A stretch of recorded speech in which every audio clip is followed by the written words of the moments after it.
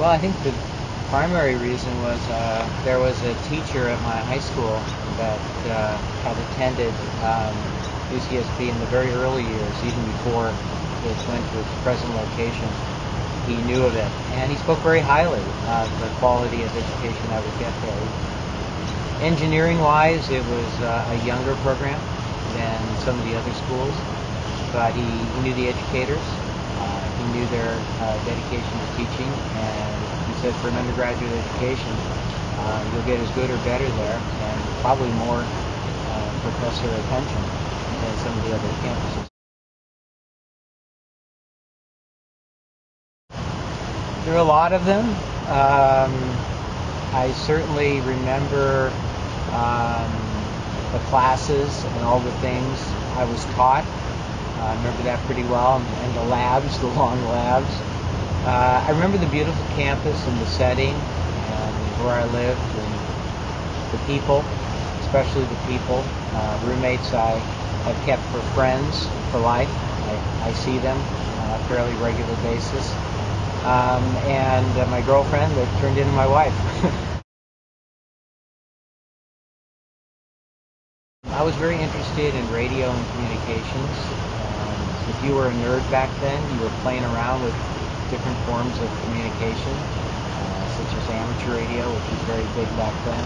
And playing around with computers was pretty unheard of. So we're talking high school in the late 1960s. So you form your impressions then, and I was good in math and science, and so I was encouraged by the teachers there to look at electrical engineering.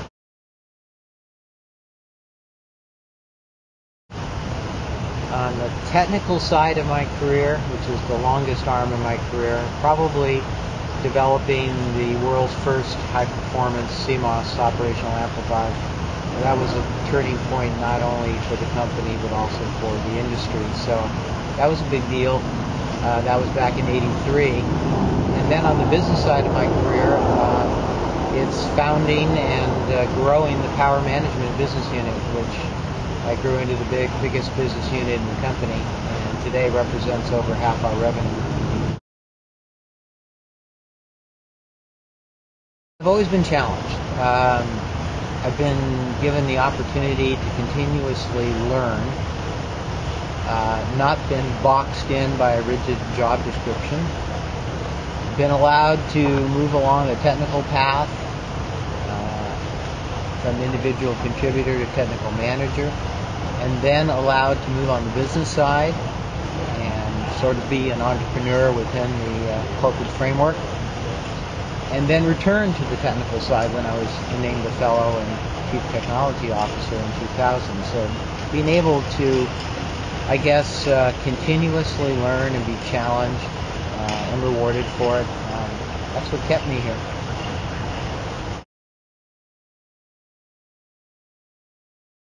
I guess the very first thing is make sure that engineering is something that you enter in for all the right motivations. It really should be something that you derive energy from, that you're passionate about, that you'd be willing to really stick to. So it's got to have some intrinsic connection, I think, with you. As for courses, when you're an undergrad, be broad. Even if you have a pretty good idea of what you want to specialize in, be broad. This is your opportunity to sample a lot of things and be grounded. Learn how to learn, because it's going to be a continuous process throughout your career. If you're in technology, you better reinvent yourself and fill your mind with new knowledge on a continuous basis. So learn how to learn and to appreciate that. And then as you get further along in your education, as we talked about before, look for internship opportunities to round yourself, to sample the working world. Oftentimes people have a narrow view of what their job may be like, and then when they get out there and look at a corporation and all the different paths you can take in a corporation, then it gives you a lot more to think about what you might want to do. You can look at a small company, you look at a large company, they all have pros and cons. So find your passion. Stay, I guess, uncommitted for a while, and then go for it. Then really go for it.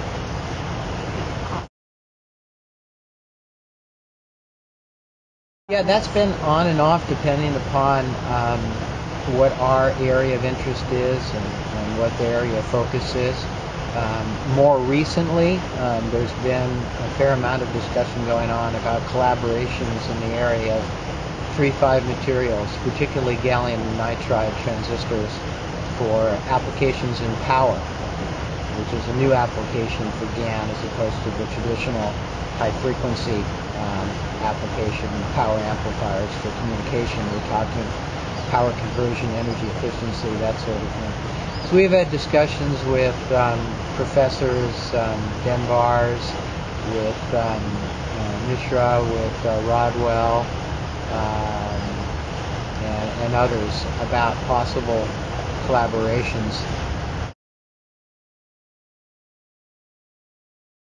Well, certainly the fundamental grounding you get in your undergraduate is important. So that has helped me in lots of ways. I've saved a lot of my course notes.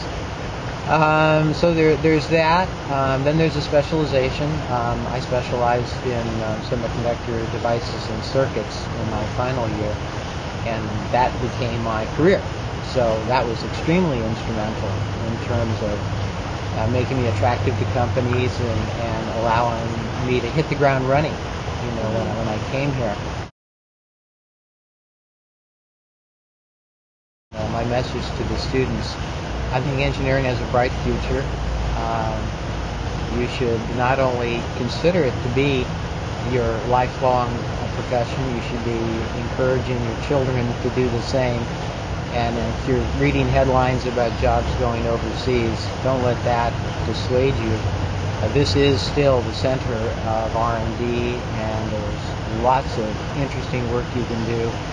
You can solve some of the world's major societal problems or make a major down payment on them through your technical knowledge. So look for things that will really motivate you. We've got some big societal problems, environmental problems, and science is one of the big ways forward. So your contribution to that is very welcome.